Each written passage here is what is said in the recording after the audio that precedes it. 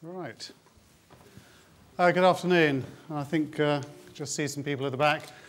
This is one of these ludicrously overambitious titles, you know, Global Domination, an Easy Step How-To Guide. I think I'd rather than try and be too prescriptive is really share some of the experiences we've had and draw out some themes. But actually what I'd most like to do is leave a bit of time for anyone to actually like to have a bit more of an interactive question and answer, because I think everyone going down the journey of growing a retail business around the world will have different experiences and different challenges. And actually it's one of the things that as a retail industry we can really help each other with, because a lot of the mistakes, frankly, that we've all made are pretty similar. So this is an attempt to really sort of group it into 3 or 4 main points. Firstly, for retailers, it's not like being some fast-moving consumer good or a technical product. You don't take one product and take it around the world. This is taking a business model and reinventing it in different places around the world. Now, to do that, you have to really understand why you create any value for people. And I'll come back to some things on that, but a lot of the mistakes retailers have made is they don't really understand why necessarily they're making money in their home country. They then go overseas to another country and completely screw it up because they're simply repeating what they don't understand from one country to the next. Second is choosing where to compete. There is no such thing as the world. There are a series of cities, a series of countries, a series of regions. And actually, they are not even. The competitive situation, the challenge you're going to face is so different place from place. And even within countries, if you look at somewhere like Russia, where we're very active out there recently, actually about 25% of the entire retail market in Russia sits inside the equivalent of the M25 around Moscow. So that is a different market from the rest. If you go to Omsk in deepest Siberia, you're going to see a rather different customer and competitive situation. So you really have to think, where do I want to be? Because simply plonking down stores and assuming you can be there is unlikely to succeed. Third question is, how do you go to market? There are lots of different ways in which you can enter.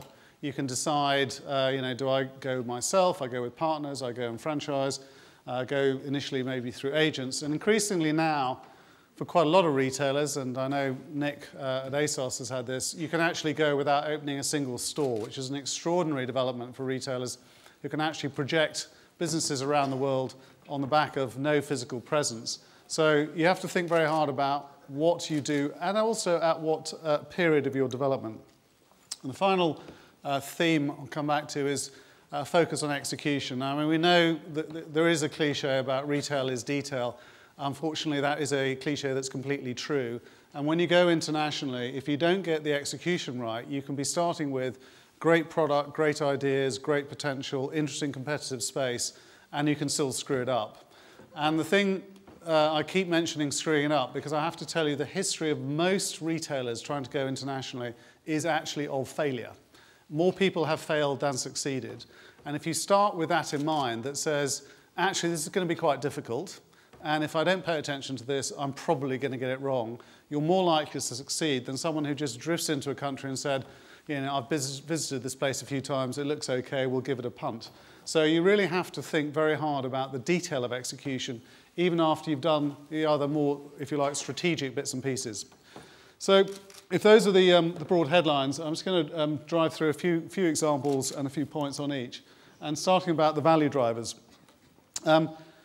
Retailing has got a plethora of different models, from, if you like, a purely local, say, food-based retailer to a very centralized global, say, the luxury brands, or even people like IKEA, who are essentially taking the same 8,000 to 11,000 SKUs and pushing them out all across the world.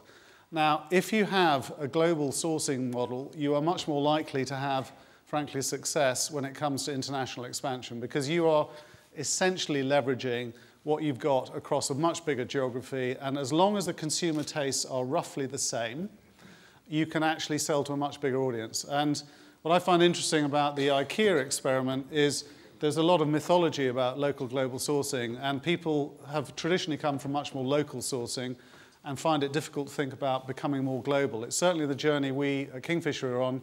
We have stores like B&Q, the equivalent of Castorama in France. They are essentially parallel businesses, and only 2% of our products are actually the same. They all look the same. A power tool is a power tool, a bit of wood is a bit of wood.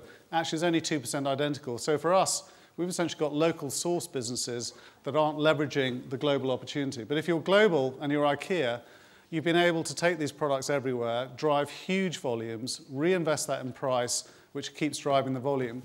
And that as a model is much more exportable, because the more local you are, the more you have to adapt the offer each time, and particularly in something like food, you end up having to essentially recreate a business from scratch, as opposed to bringing a ready-made set of products. And one of the reasons why the clothing guys have done, I think, so well in so many markets is you come with a complete collection. There it is, there's a product. At the moment, if I try and take B&Q to Saudi Arabia, like George, I've only got probably 2,000 products I can give them out of our global sourcing. Hopefully in a few years' time that will be different, but I have to go and recreate a new business. So that's going to make it much harder for me to grow a business. Secondly is cost structures. What works in certain markets works for reasons to do with actual really structural costs. One of the reasons to take DIY, why does DIY work in Western Europe? It's because the cost of labour is incredibly expensive, and so people have a real incentive to fix up their own place and do it themselves. And although there has been more do it for me over the last few years, that economic driver is still incredibly important for people. When you then transpose a DIY model to China, where actually the cost of labour is incredibly low, you can't actually create DIY, and as a result, DIY doesn't exist. We have a business of 40 stores in China, but any one of our customers who can afford to buy the product can afford to hire someone to actually put the product in. And we did a test in the buying teams in Shanghai. Asked 200 people in the office how many of the total team have own any form of power tool, and 2 people out of 200 put their hands up. One was a Brit, one was a Frenchman. There were no Chinese that owned anything, and that's the point when you realize actually it makes sense because the economic cost structure is completely different. Another example of this is in India, where the cost of labour is very low, but actually the cost of land where you'd like to be is incredibly high. So if your model is a big box self-service DIY shop, you're probably not going to make any money there for another sort of 20 years. But you need to understand, what are the important drivers there and which ones are actually where you create the value. So for us, we've now flexed. We've got different models. We've got a small model in the shape of both Brico Depot and Screwfix.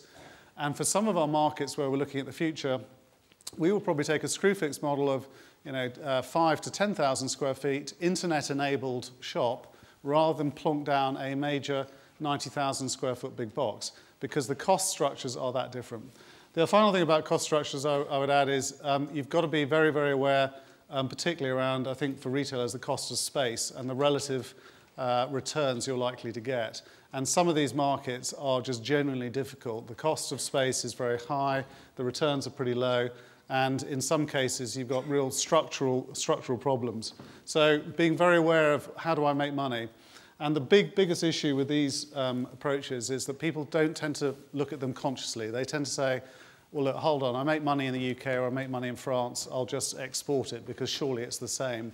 And actually, the variations in these are massive. In France, land is a lot cheaper, labour is more expensive than the UK. So that's created a bigger shop and a real focus on productivity because it's so expensive to hire French people.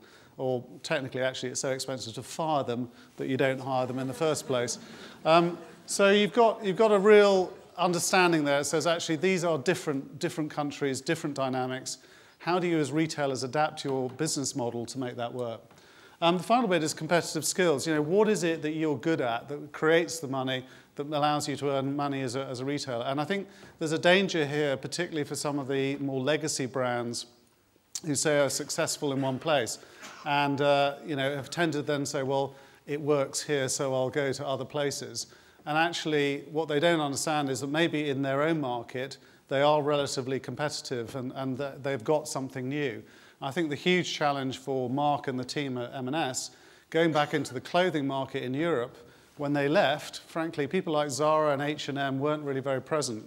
That competitive landscape has changed so much, and the skills you now require to be better have gone from here to there. And actually, you're going to struggle to bring something which you might think is an advantage in your own market, but actually doesn't play out in another market. So being really honest with yourself. And I think the danger here is that most retailers, certainly 30 years in retailing I've worked, most retailers are natural optimists. We'll figure out, we'll work out how to do it, and anyway, we're better than the next guy. And there's a real danger there that you get convinced that you can actually do this stuff, and you tend to view the local competitors as a bunch of muppets who couldn't retail their way out of a paper bag. You get there and you find actually they're rather good. And particularly I'd warn you, if anyone in this room is interested in going to China, you better come with some really distinctive product, because their margins, their costs, and their promotions are far more intense than anything you'll see in Western Europe. So think about your value drivers. How do I make money? Why do I make money? Are those assumptions true when I go to another country? So if I'm thinking about that and thinking, okay, I can pass that first test, there is something I can do, I'm not simply a local player that doesn't bring any advantage to this new market, then I think you get to the second question, which is, okay, where do I want to compete? And we've done a series, we're currently in 8 countries around the world. Only 40% of Kingfisher is inside the UK with B&Q and Screwfix. So the majority of what we do is outside, notably in France and then Poland. But one of the things I'd say is that there are enormous differences between individual countries. And I think for most retailers, with the exception maybe of the internet players, actually the country block is the most significant, because you have to basically work around a legal system, a language often, tax, everything else, you name it. It tends to work in a block like that. The other way you can think about it is a city-by-city approach. I think particularly at the top end, in luxury brands, you probably need to think cities rather than countries. For most mass market retailers, you need to think about countries because you need scale and you need them to be growing. Scale is a big issue. We've got a rough rule of thumb. It's not incredibly scientific. It says that at the moment, if it hasn't got 20 million people in it, we won't go to that country, because it's difficult to sustain a business in terms of the central overhead, DCs, all the things you need to develop a business if you can't ultimately grow a bigger business beyond it. Other people can survive on much smaller numbers, and you can do this differently as a smaller retailer. Talking to Angus Thirlwell from Hotel Chocolat today, he's shipping product from Huntingdon to Copenhagen and Manhattan, which is the most extraordinary. But I now know that chocolate lasts rather longer than I thought it did, and he can make it work. Most people who are setting up scale businesses, you have to have some size, and you want to be in markets, obviously, that are growing. So for us, Western Europe is going to be flat to difficult probably for the next few years. Russia, by contrast, is growing double-digit LFL at the moment and showing no signs of going. And China, except possibly in our sector to do with property, has had 8 to 15% type retail sales growth. So there is growth out there. Brazil will be the other place. So pick the countries you go to, pick them carefully, and probably try and not do, frankly, too many, because each one takes time to learn and you need to prioritize them. So we've got a list of countries for the 5 to 10 years. We're looking at how do we enter them, how much can we invest, and let's pick the places we go. Second bit to look at is competitive structure. For us, DIY, if you look around Europe, there's more floor space per person in DIY in Germany than anywhere else in the rest of Europe. Unsurprisingly, returns in DIY retailing in Germany are the lowest in Europe. So we look at that and say, actually, that, although we have a share in a business there, we would never go and enter that market because it's frankly oversupplied with space already. Same is true. We get asked, well, you're number 3 in the world now, 11 billion pounds, it's a big business, why don't you go to the States? And the answer is there are 2 300-pound gorillas there who you really don't want to go mess with. There's no point, I can go make money somewhere else. So competitively understanding, and competitively also is about understanding where people are shopping and what the relative opportunities are, which really comes from the insight piece. And spending time on insight is one of these things people always say, yes, we'll do that. And they commission a research, a bit of research, and they say, I've done that, I've got my insight, and they go away. Actually really doing it. So really visiting, for us, people's homes, talking to them about them, seeing lots of real customers' homes, following them around on shopping missions.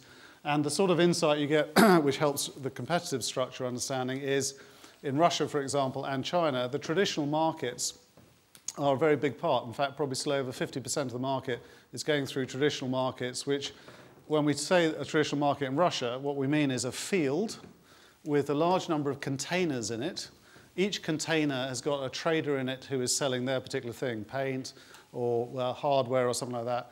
And then in addition to all these containers, there are large gentlemen with very, very bulky underarms standing around making sure that no one avoids paying their protection. So it's a really quite interesting retail environment. And if it's minus 20 in Moscow and you're going around these containers and you're being threatened by these rather large security guys, it's not the perfect shopping experience. So you sit there thinking, right, we can do better than this.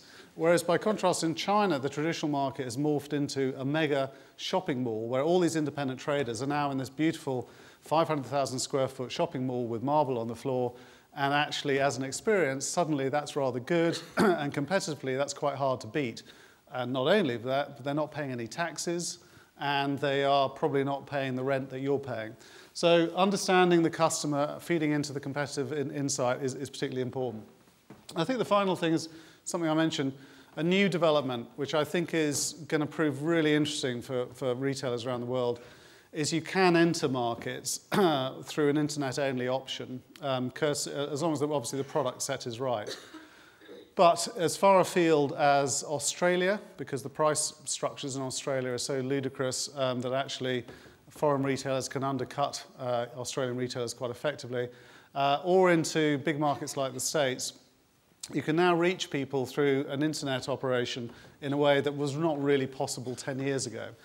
And I think that's got two main points to it. One is you can then do your market test and your market research and building up your social network visibility and the other things well before you ever have to put any brick and mortar down in a market. So it allows you to do a sort of heat map of where is this product gaining traction, who's actually buying it, what are they doing, and you can do an awful lot of your learning without having to go and put any investment in the country up front. There's a bit of investment on the website, multi-language, multi-currency, but really, if you're selling in English and you've got a good product, you can probably go to most of the world.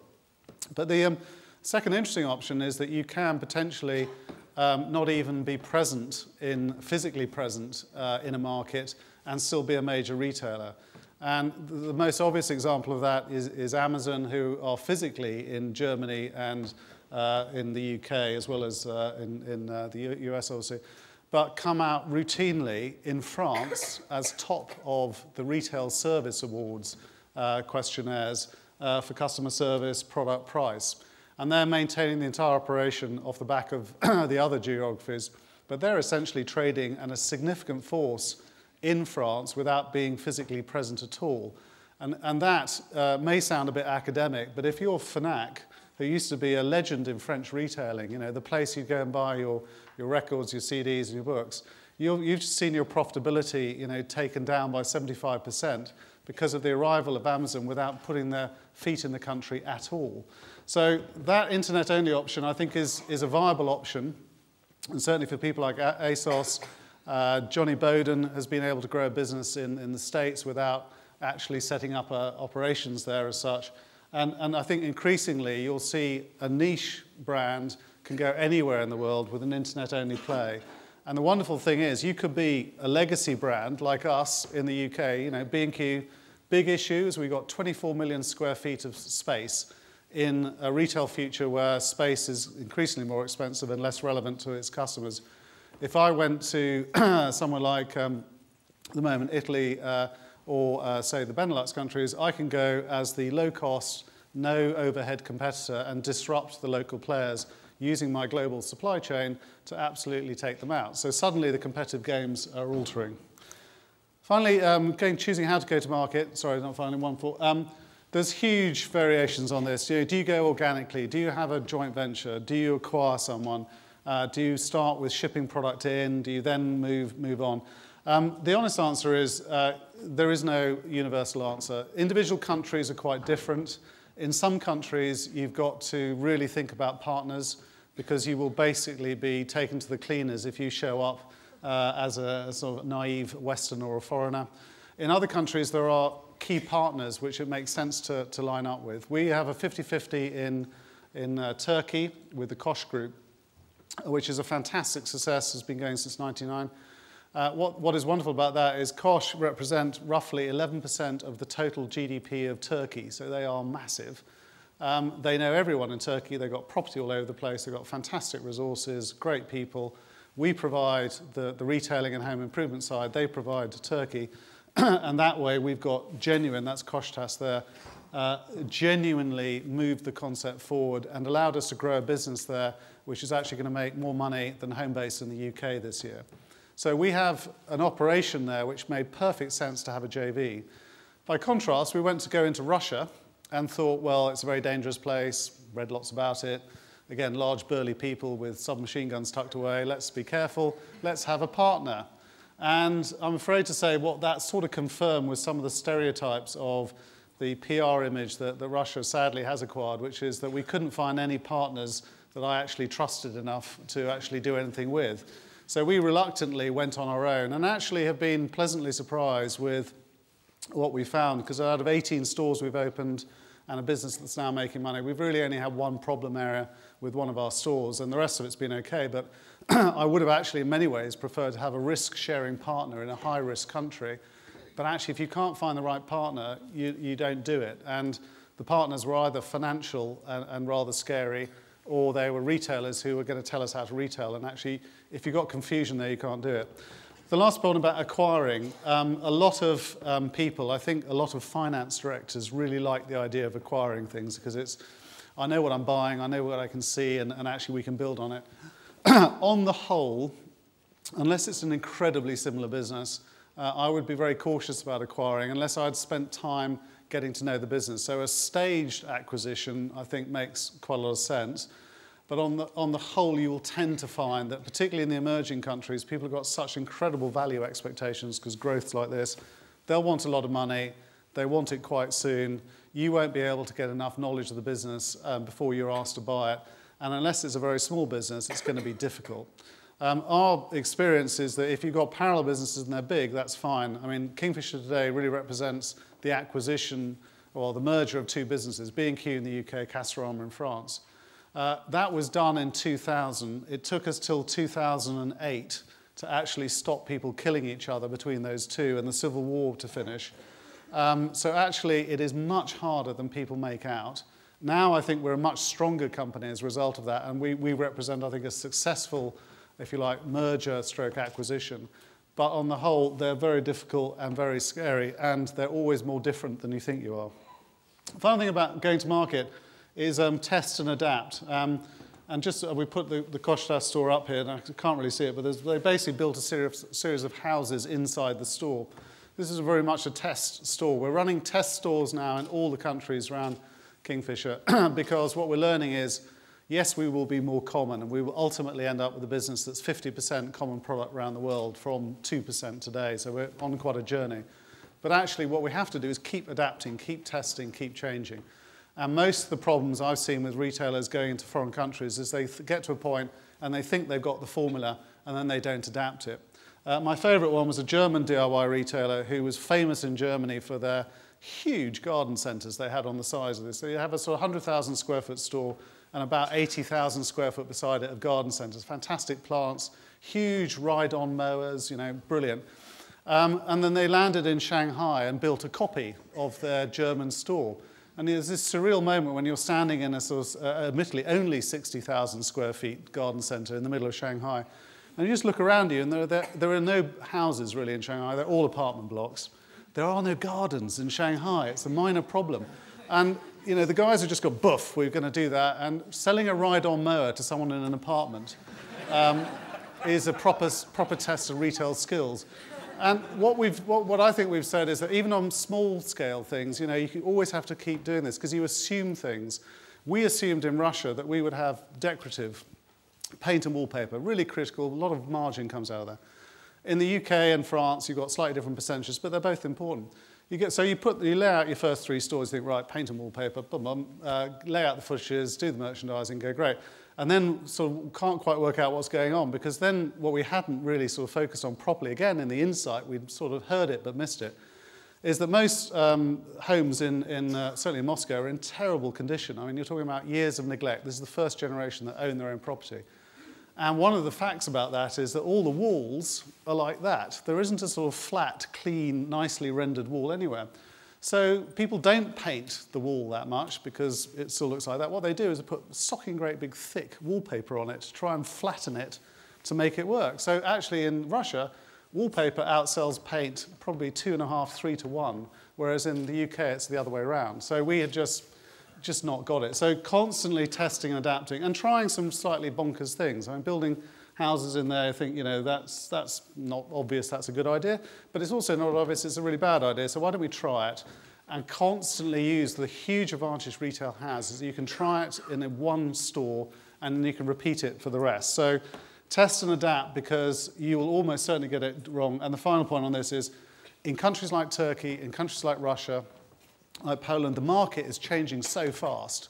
If you go back now to Warsaw, compared to when I first went there 14 years ago, that has now become an affluent Western European city. The cars have completely changed. The clothes are better. The buildings are different.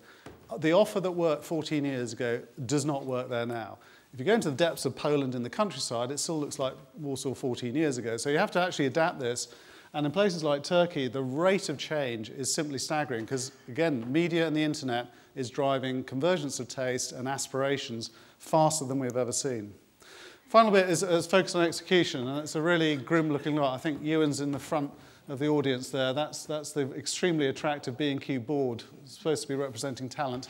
What I would say about this is talent is a thing we've routinely found. If you're trying to grow a business worldwide, you really have to have good people, and that goes without saying, but you have to have people who are international enough. You have to have a sense of flexibility, a sense of interest.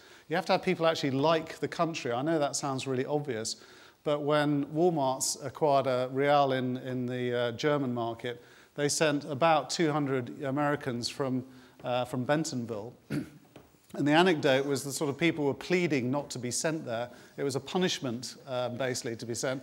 So the motivation was, yeah, I'm really up for this challenge. I'm really keen to learn, and I really want to respect the local culture. So they started out with I think, maybe the best of intentions, but completely the wrong set of people. So you've got to be open, you've got to be interested. And the other thing is in talent is there's a lot of truth in the fact you have to run a local business. I mean, retailing is local. Even for us, 80% of our customers come from within 20-minute drive time. So nearly 900 stores around the world. That's true everywhere. What's interesting, however, is that when you're starting, you actually need people who understand your business and your DNA and you. So I would always overinvest in your own people going to these countries rather than trying to start out by recruiting local teams. Yes, you need local guys in there, but the key drivers of the business need to be people who share your DNA and who share your values and understand the business. And we have a wonderful French phrase we use a lot in the business called the métier. It's the craft, it's our trade. And if people understand our métier, they know how this works. They can do ranges, they know how Replen works, they know how we do our training programs. They actually get it. And actually you really need to overinvest in those people up front and send a lot of people to start with, and then gradually you can pull them out once they've grown. Controls and systems. Controls are critical. A quick way to go wrong internationally is that you lose sight of controls. You think, oh, it's only a small business. I don't have to do too much. I don't have to have a big IT system. I can get away with a little bit. Overinvest in controls and systems, because the mentality at the beginning is if you don't get that in first, everyone will run rings around you. And the best place for this in the world is China. They're the most inventive people on the planet, and that includes ways of getting around controls. So you have to have double the audit, double the controls there. And the most perfect example of this was a store manager, just to prove how sort of well they did this. Store manager was being given a hard time because he had a load of old stock in the stockroom at the back, and he wasn't moving it through, and therefore, the controls were showing that he had too much old stock. So our expat ops director goes along and says, I've had enough of this stock. I don't want to see it again. Just get rid of it. And so next time he went back, he sort of went around the stockroom and thought, brilliant, there's no stock here. He went back a month later and found out that the store manager built a wall across and painted it and had technically achieved his objective. But he got the spirit slightly wrong, possibly. So actually understanding the controls bit is really important, and really relentlessly. And I think it's something that we're used to saying, look, we trust people, we have to work with people. Yeah, but you've got to have absolutely bulletproof controls, because I'm afraid that's the reality of these markets. Location, classic thing foreign companies do. They come in, they say, oh, I've been offered this site, and don't pause to think, well, why hasn't any of the local competitors taken this? Is there something wrong with this site, possibly? And routinely, the mistake you always make, first 3 sites, very hard to get right. Again, overinvest in the talent in property. Consumer insight in detail, the point I made about wallpaper. Actually, just doing the insight is fine. Actually really paying attention to the insight. What's it actually telling you? Why is it interesting? What's it doing? And the final requirement is patience. It is difficult to grow these businesses. They're complex businesses. Retailing is a big moving parts game. If you think you're going to make money on sort of day one, then you're probably in the wrong business. You can make money if you franchise in or you just supply, and that's maybe a way of getting in and then trying it. But you need to give yourself time to understand the market. And the huge danger is that because if you haven't done some of these other things right, you project your own prejudices onto what this market is. If you go to Sao Paulo or you go to Shanghai, you'll see apartment blocks, BMWs, Louis Vuitton shops. You go, yeah, okay, this is sort of Europe, basically. And it's so not. And it takes you a while to actually figure out what of that you have to change. So having the patience, and particularly for a public quoted company like ours, being able to stand up and say, it's okay for me to lose 10 million quid for a few years in China because ultimately this is going to be worthwhile, or in Russia. And that's not an excuse to lose money forever, but you've got to have some sort of long-term view. So if you do all that, I would say global retailing is absolutely the future. Anybody who is just in a single market, unless you're a pure convenience player, ultimately will get impacted by global players coming into your market or changing the rules of your game. So unless you're willing to think about your brand from day one as potentially a global player, I think you'll be missing out. But this is a lot harder than people will probably tell you to start with, particularly if you ask any form of consultancy. Actually focus on what you can do, and there are huge opportunities out there, and it's certainly our growth vehicle for the next 5 to 10 years of our journey is to become a truly globally integrated retailer. And if you do all that, tremendous opportunities. Thanks very much.